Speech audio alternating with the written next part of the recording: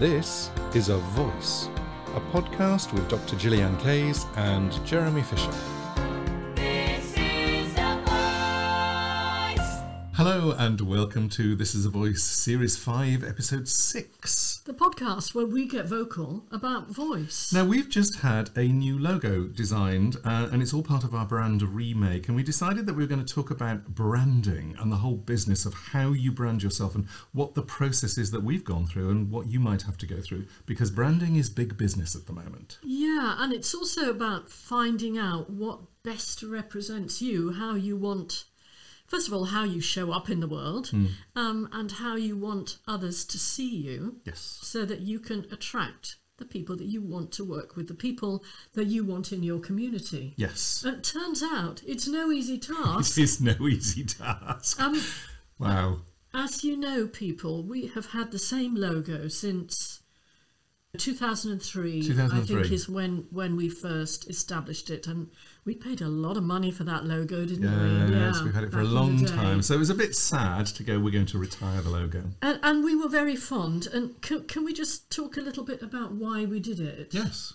First of all, thank you to all those people who came on one of our courses, our last in-person course in 2019 that we had here on site, where we sat down over dinner and they said, this is such a terrific course. And I'll be honest with you listeners, that course was half full.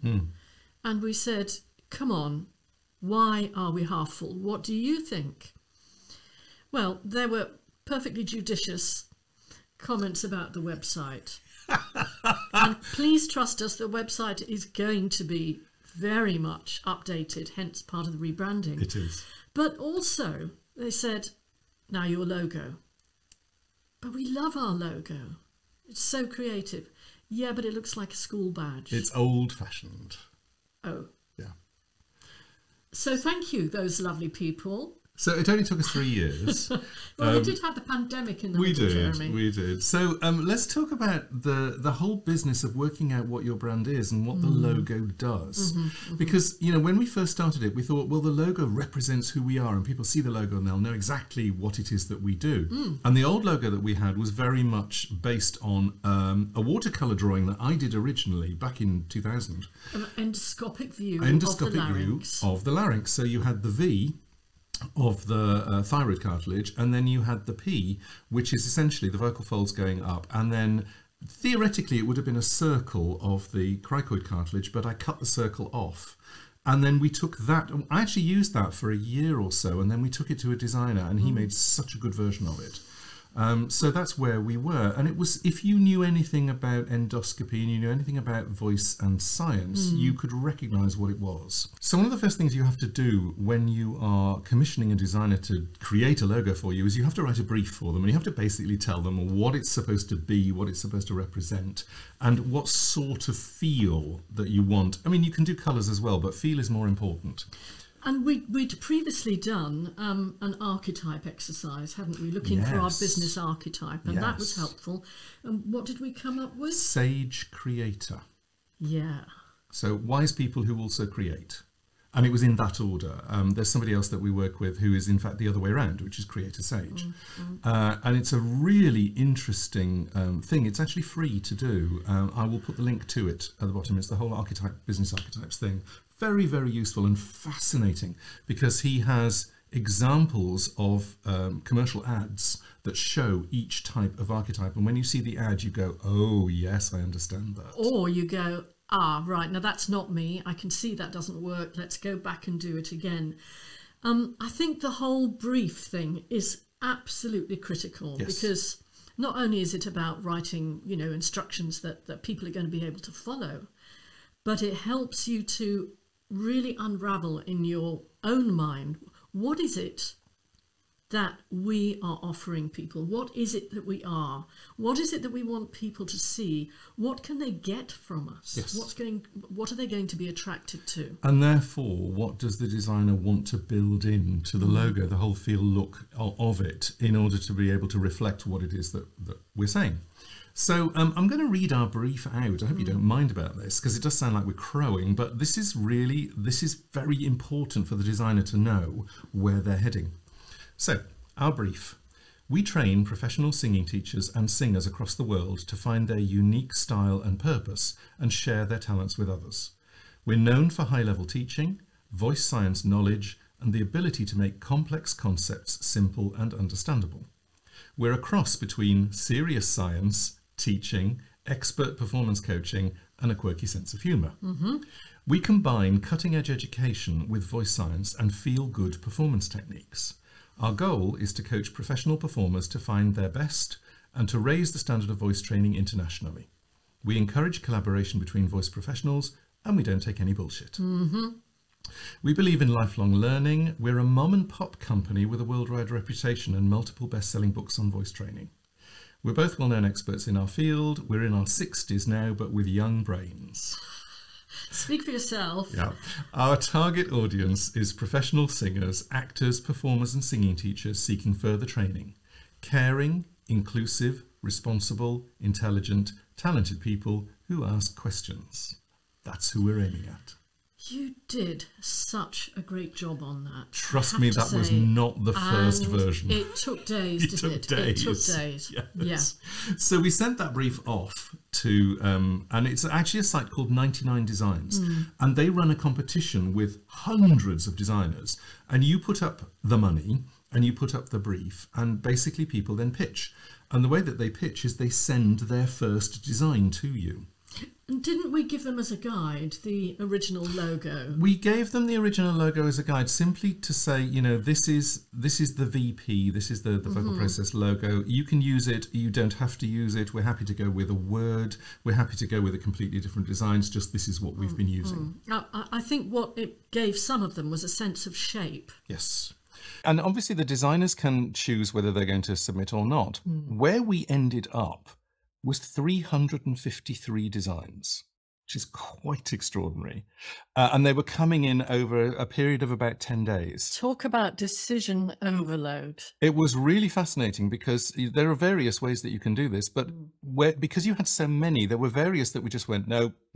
Ooh, that's interesting. And you ended up... Don't just send me a crotchet. No, really not interested in a crotchet, thank you. Don't want a treble clef, thank you. So lots of people just saw the music thing and came up with all sorts of music things, which were just, you know, instantly dismissed. But it was very interesting because where we ended up was a short list of 6 possibles, and they were all very different. The style at the moment for logos is line drawings, and I love line drawings. We both do, didn't we? Basically flat, fairly simple, fairly straightforward. So that was, I gave them a hint about that's what we'd like to go with. So we came up with 6, and we sent them to 3 of our trusted colleagues to find out what they thought about it. And they all liked different ones. They all liked different ones. And that was quite interesting. So we went, okay, well, there's no decision we can make. No there. help at all then. Nope. But they did come up with some interesting comments, and that was great because, again, the comments that people make help us to move and maneuver towards something that we think is going to work better. So then we opened it out to some of the people who have worked with us for more than 3 days, so they know our work. We went on one of our Facebook groups and put them up and said, there's a poll here. Please choose of these 6, just give us comments and stars on every one of them. And also what I said to them was, I want you to think about someone trawling the internet and you have 2 seconds. Because apparently that's all the attention that, you know, your logo is likely to get. Yes. So think about those 2 seconds and what would attract you, given that you know us. My word. You did not hold back. Oh, no, you did not hold back. We are now going to read out some of these comments. And we did have a laugh. We had a laugh, and then we got even more confused. Yes. Okay, logo 1. Flowers, nothing to do with voice. Children's charity. Looks like a yoga fitness centre for the elderly. I hold up my hand. That made me laugh a lot. Okay, logo 2. Warner Brothers, cold. Hotel, fussy, too corporate. Looks like it's for posh people. I'm not posh. We loved the posh one, didn't we? Yeah. School logo, school badge, car emblem, car brand. That was actually our favourite one. Number 3, Warner Brothers again, and that was mentioned twice. Too solid, unflowing, a bit like a fingerprint. School blazer, football strip, hotel again, car badge, Looks like an antivirus product. Lapel pin. School. That car thing again. Logo 4. Women's health. Expensive dental practice. I can't even remember which one that was. No. One word comment. No. Jewelry store logo. Indian restaurant. Video game console. Luxury warehouse. It's like, you guys are so creative. You could be a luxury warehouse. I mean, look at this, The people who are listening on the podcast, I am actually wearing the waistcoat that I made. And which is a Liberty print. it's a limited print. It's very flowery. Number 5. Women's health logo. Nope. Wine. No. Choral conductor. What's wrong with wine? No idea. No idea. Lacking in movement and energy. Looks like a sign in another language. And there was a positive one in there, which is the VP is strong in this one. And then flower pot. It's the flower pot. Yes, I remember the flower pot. And then design number 6, lighter flame. Yoga. Touchy-feely girly. Logo for a fire heating service. Too techie. How can it be Yeah. touchy-feely girly and too techie? Yeah. Isn't it interesting how people respond so differently to the same image? Too close to the meta colour palette, which I thought was a very interesting comment. A spa alternative health product, Indian restaurant, Middle Eastern hotel or airways logo, and my absolute favourite, you look like you're selling air freshener. And it's like, you absolutely did not hold back, but wow, are you creative with your comments. Thank you very much. So we It's actually part of the process. it was actually quite horrible to go through, because every time a good comment came in, another comment would come in, would be exactly the opposite. And we had a logo that had 5 stars perfect and 0 stars wouldn't even give this the time of day. We genuinely could not see a pattern in any of them. It was really weird, wasn't it? It was weird. So I then had a bright spark idea that we could ask the SECO community, the Speakeasy Cooperative Group that we belong to, and we've been members of for a while, Yes. because all of these people run their own businesses, very often independent voice studios or multiple teacher voice studios, choir leaders. They're people like us. And of those people, actually only one person has worked with us. They know us, they've listened to our podcasts, maybe they've they've been in the learning lounge, but they've not worked personally with us. So I wanted to know what they thought. Yes. We had the same problem. Yes. Very useful feedback from people as business owners, and that was great. Thank you very much, SECO community. But again, there was no consensus. And Which is we expected at least 2 of the logos to come up and be, we like these, why don't you choose between these, or why don't you incorporate them together, or, anything. But no, not a thing. Literally 0 stars to 5 stars for every one of them. absolutely weird. So before we talk about that lovely bit of feedback that we had on SECO that helped us turn the corner, our next stage at that point was, oh my Lord, what are we going to do? The 2-second thing has not worked. Yes.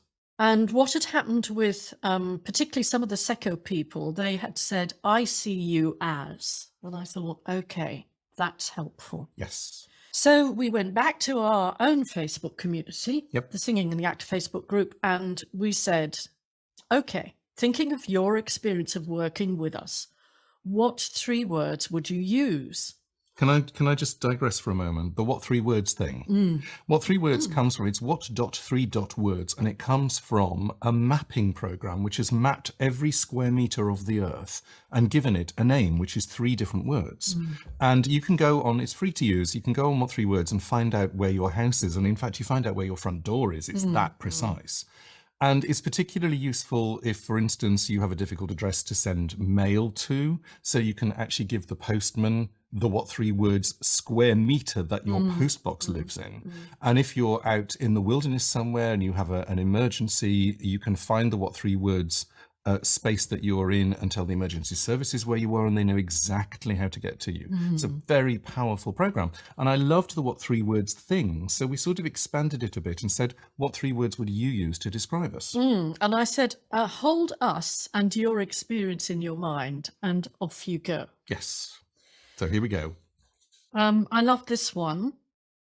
Professional light bulb.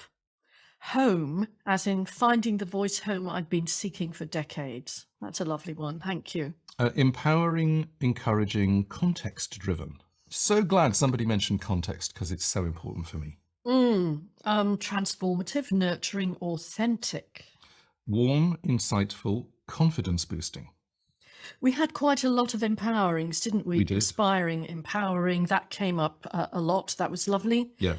Here's a nice one. Safe, accurate, playful. Love that. It's an aspect of our work that sometimes people don't really see, but it's definitely there. And then we had to learn a few new words. How about this one? Concise, accurate, sedulous. That both of us have had to look up what sedulous means. And it means dedicated and diligent. Yep, involving or accomplished with careful perseverance. I love that. I do think that sounds like us. Careful and using a lot of effort. Yeah. Yeah. Diligent in application or pursuit. Love that. So yes, we go with that. Yeah, clarity came up, joy and fun came up. Yep. Welcoming, validating, Yes. supportive. And then another word too, which I had heard, but I wasn't completely sure of the meaning, which was liminal. Liminal. Again, both of us had to look this up. And this was about the experience. Liminal means sitting on the threshold. And this is very, very interesting. It's the quality of ambiguity or disorientation that occurs in the middle stage of a rite of passage. So it's almost like you're the gateway in the middle of a rite of passage. And it's such a powerful word. So yeah, we'll take that as well. So, I mean, just quoting a little bit from this person who's recently completed our 12-month teacher accreditation.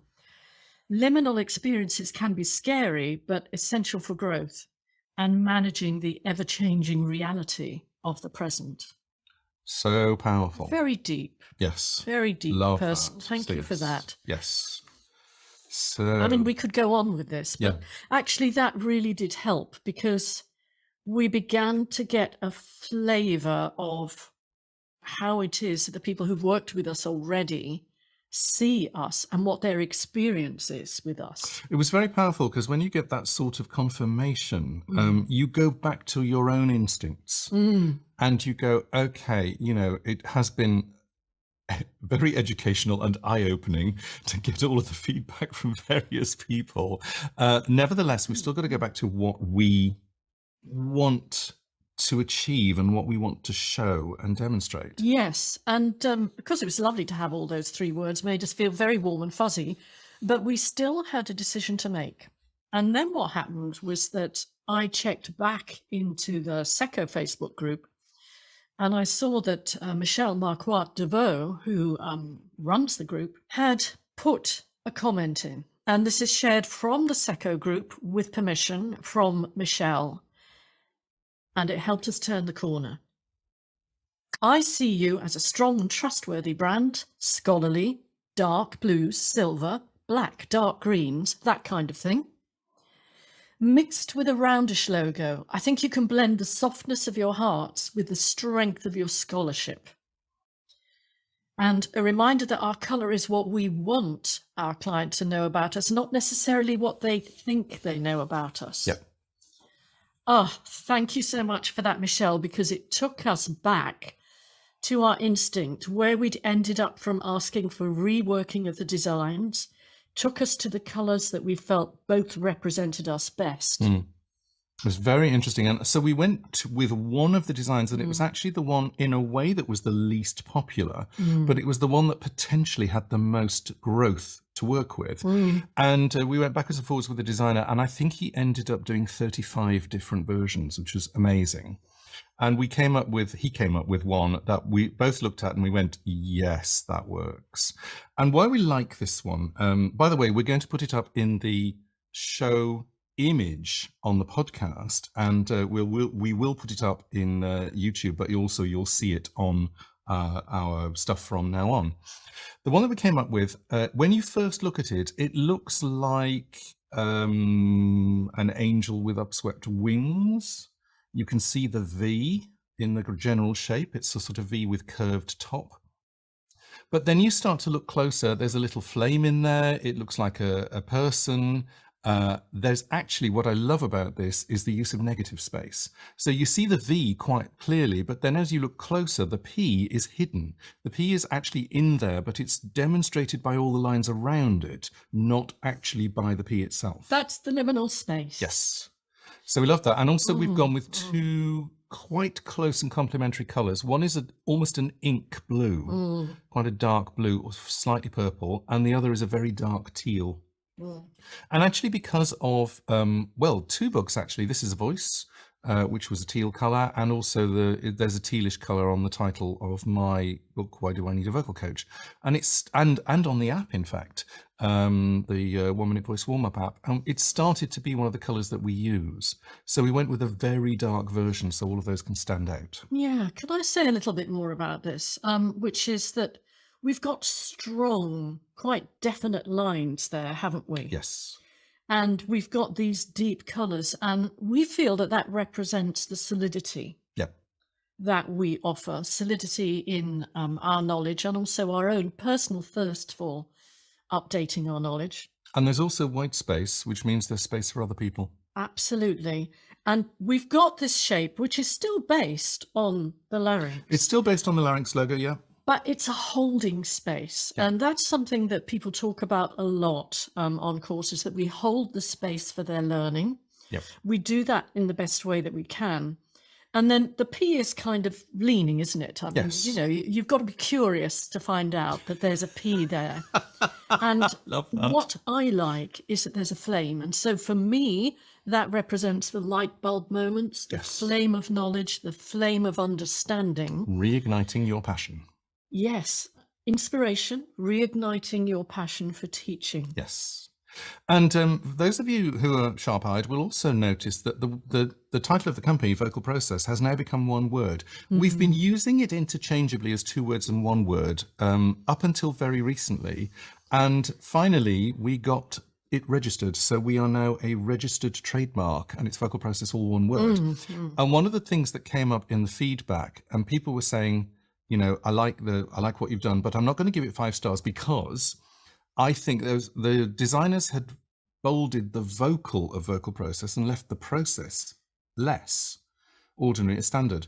And they said it should be the other way around, that the Because process, of the way we work. because of the way Yeah. we work, the process should be bolded. And that was lovely because that basically matched where we were going. So you'll see the vocal as standard text and the process is bolded, and it's all one word. So there's quite a lot going on in that rebrand, even though at first glance it looks very simple. So we've got the logo registered, not the logo, we've got the name registered. We're going to be changing all of that on our paperwork as well, and we are about to commission the website. We have our web designer lined up, but of course with the web design, there's a whole other brief now to go on. So No, but the branding really helps. it does, It'll allow us to make the website more simple, which is what people expect nowadays. it does. So it's going to be it's an ongoing process. We're not going to flick a switch or click our fingers and everything will change. It's an ongoing process over the next several months. But expect to see this new logo Yes. in relation to us. Yes. It's a very good process to go through, even though it was quite scary and very frustrating at times. It's a good process to go through because it's about clarification. You clarify when you are having people design for you that don't know your work at all. It's really fascinating to be able to describe what you do. And we do a whole load of different things, but to be able to describe the feel and the emotion and also how you want people to feel when they work with you, that's very powerful.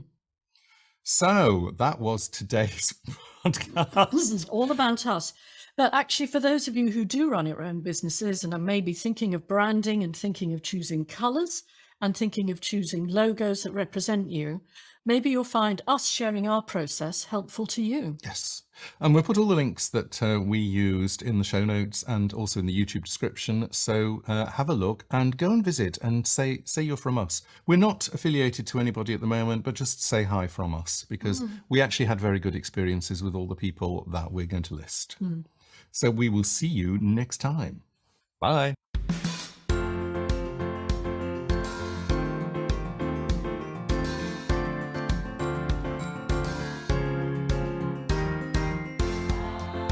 This is A Voice, a podcast with Dr. Gillian Kayes and Jeremy Fisher.